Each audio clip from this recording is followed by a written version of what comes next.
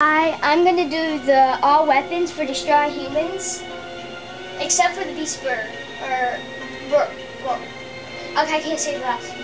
The second part. It's the one that the giant worm thing comes out of the ground. Okay, so first of all, I'm going to do the Zapomatic. It's really good, at least for killing these people, and it never runs out. Except for that needs to recharge. And you can upgrade it so you can get more people. It's like a chain. See? Like a chain reaction. Okay, next one is Gastro. You can, supposedly it's the janitor of the mothership. Holy crap. And, it shoots out,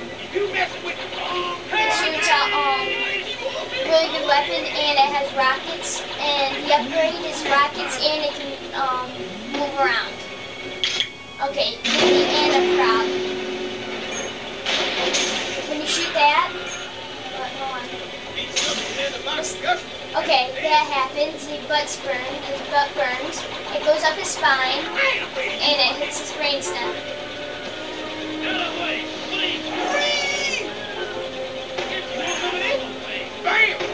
Oh, and when that happens, watch out, because it explodes. Hidden the ion detonator. This one is just basically a bomb. They can blow up stuff. Next one is the dislocator. This is one of my favorites. They can pick up items like that and just throw them around. Have a little ride. They can do it with people too. And this has it has unlimited. Except it just needs to recharge. Okay, and then I'll do the disintegrator. Now this one's pretty cool.